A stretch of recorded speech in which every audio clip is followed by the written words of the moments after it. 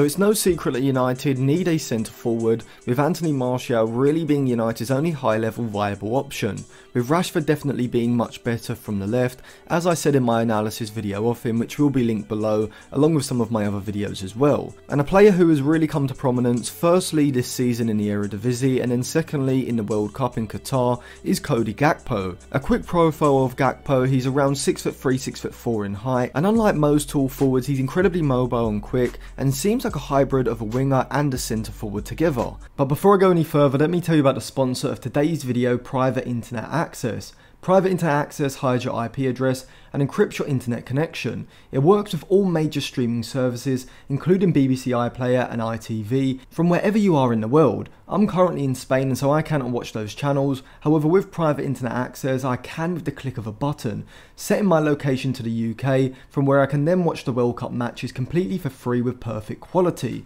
And so Private Internet Access has become essential for me during this World Cup. Private Internet Access is offering Atlantis Football subscribers 4 extra months completely free when you sign up for a 2-year deal. That's 4 completely free extra months on a 2-year deal, so even after the World Cup you can still enjoy all the benefits that come with Private Internet Access and save money at the same time. The link will be left in the description below for you to get Private Internet Access now, and of course a big thank you to Private Internet Access for sponsoring today's video. A link will be left in both the description and the comment section below for you to click at the end of this video. Before any analysis, if we look at Gakpo's FBref report, we can already get a glimpse into his ability. He ranks in the 97th percentile or higher for his non-penalty goals and his non-penalty XG, was also overperforming his non-penalty XG by 0.16 per 90, ranking in the 95th percentile for that stat, alongside his XG assisted, which sits in the 99th percentile, and his dribbles completed, which sit in the mid-90s. This is over the last 365 days, where he's played just over 2,700 minutes for PSV,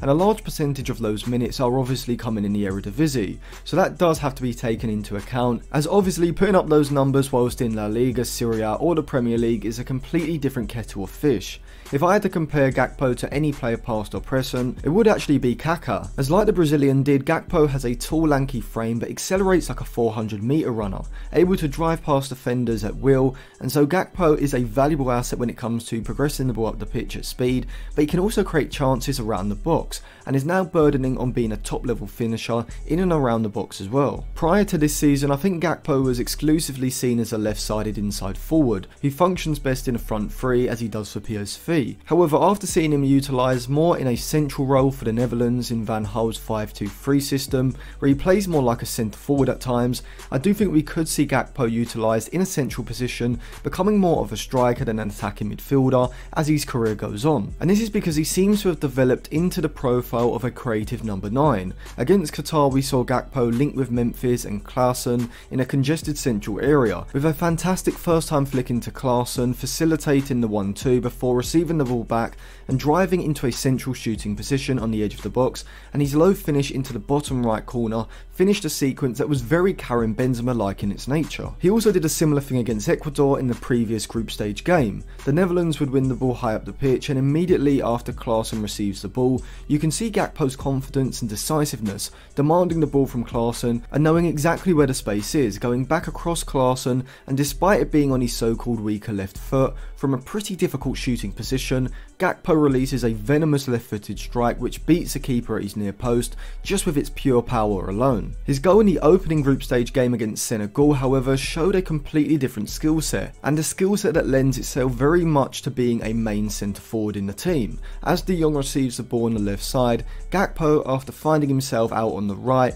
is immediately looking to make a run into a central goal scoring position, and with the goal scoring instinct of a top level striker, he makes a darting run in behind from the right side and is able to use his tall frame and spring to get ahead of the Senegal keeper to head the Netherlands into the lead. This season in the Eredivisie, Gakpo is leading the way as the league's best player, having a total of 21 goal contributions in 14 games, with 9 of those being goals and 11 being assists. He's also hit 3 goals and 2 assists in 5 Europa League games, so we can see that Gakpo has both style and substance. But would he be the right player for Ten Hag in this United side? Well, we know that United now are pretty much stacked with wide attacking talents such as Rashford, Garnacho, Antony and Sancho. However, at the moment none of those are what I would consider top level players, and all could be improved, particularly if a player like Gakpo was on the market. But United also need a centre forward, as Martial really is Ten Hag's only viable option there. And as I alluded to earlier on, I do think that Gakpo can make that transition from wide attacker to centre forward,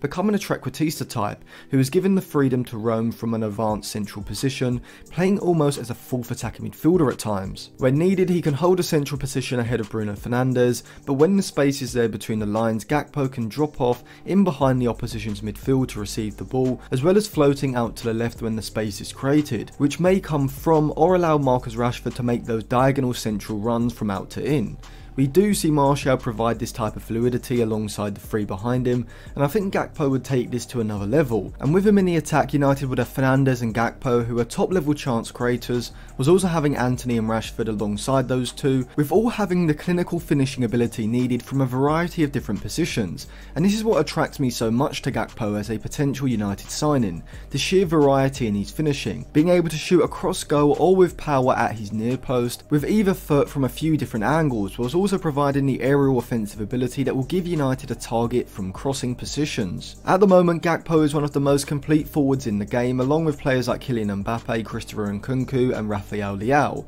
All of those three, as well as Gakpo, are forwards who have the dribbling ability to carry the ball up the pitch at speed and unlock a defence by wriggling through players around the box in congested areas, whilst they all also provide high chance creating output and can get into and score from shooting positions themselves. And that's really what separates top level attackers from what I like to refer to as clutch players. Players who win big games by turning up in big moments, creating something out of nothing, which is a difference at the top level. Think about Mbappe in both legs against Real Madrid last season in the Champions League, or Haaland in the Manchester derby, able to score a hat-trick and take the game away from Ten Hag's side. Messi and Ronaldo have done it consistently over the last decade and a half, but now United need to be looking for their own clutch player. City have it in Haaland, PSG have Mbappe, Barcelona have Lewandowski, and Real Madrid have Vinicius, who looks like he will transition into this sort of player, as well as having players like Karim Benzema and Luka Modric still in their squad as well. And Cody Gakpo, who I think could probably be available for around 50 to 60 million, would definitely be my main centre forward target for United, either in January or in the summer,